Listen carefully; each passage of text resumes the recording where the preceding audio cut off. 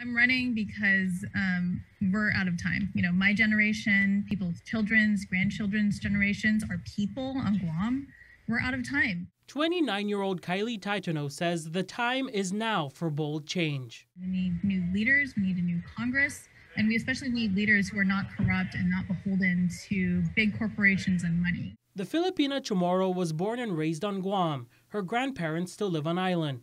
She spent the past 11 years living in San Diego and working as a software engineer, co-founding the nonprofit Code with Her to close the gender gap in tech.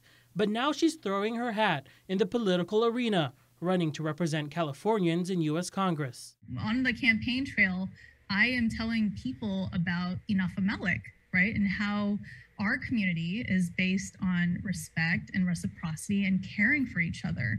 And I'm finding that that's actually resounding with a lot of the voters here. Her grassroots campaign driven by a progressive agenda. She supports the Green New Deal, healthcare for all, investments in public education, and immigration rights. She's hoping to offer a fresh perspective on long-standing issues. I would be a congresswoman, just like Congressman Sablan and Congressman Nicholas. I would be actually able to represent not only just San Diego, but I would be able to work on federal law that affects everybody, including the territories. So that's why this, pursuing this campaign is extra special to me. That advocacy also reaching into her backyard, as San Diego is home to one of the largest Pacific Islander populations in the mainland. It's work that she does not take lightly. This is huge. It's huge for our people.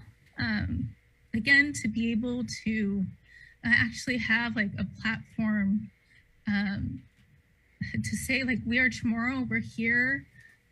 We're just not some, small little island that only gets attention when military buildup or tensions happen.